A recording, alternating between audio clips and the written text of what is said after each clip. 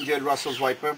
Because of the incapacity of the snake to eat on its own, this particular snake is being force-fed with vitamins. As you can see, Jayanta is using these forceps to basically ensure that the meal is digested forcefully so that the snake survives. So you can definitely view the wonderful fangs of this beautiful snake. Look at those fangs. They are about half an inch in length, nature's perfect hypodermic needles.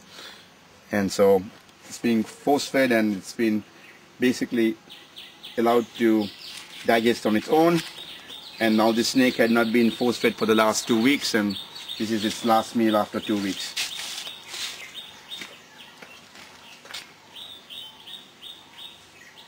Administering the snake is basically chicken. Chicken, right? Chicken. What is the vitamin that you supplement this with? Vitamin B.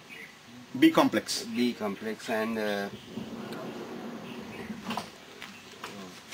is there any other thing that is necessary, or you do it just so that the snake is able to get its natural vitamins that it normally would get from its wild caught prey, but because its inability to go ahead and capture wild caught prey, you're introducing these things so that the snake gets the requirements, so that it'll get it artificially through other means.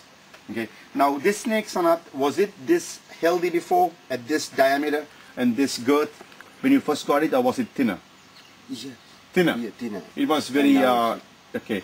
Now it's basically gotten fat because it has been force-fed, and that shows that the snake is healthy. And it's obviously also, when people state that all snakes, snakes have no feelings, I will say that this particular Russell's knows your touch. I don't care what people tell me. I believe that snakes are more sensitive to us than we give them credit for. It's scientifically not proved, but I can tell you from the technique that you handle it, that it does not try to bite you, because it knows that it depends on you for its existence. So we have to say that this is what makes us come back to relocating it, and also to basically help them when they are in need.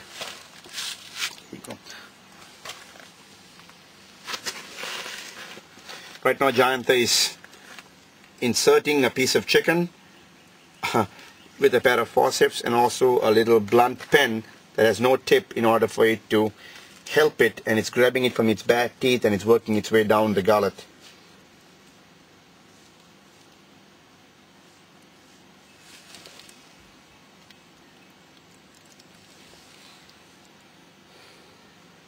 Okay. Right. Okay. Enough. Right. So sometimes you're just massaging it so that it goes back down, so it doesn't regurgitate. Sanat, another technique is what we do in the US is that we dip the meat in egg yolk. Egg yolk causes it to slide down the throat better. So remember that.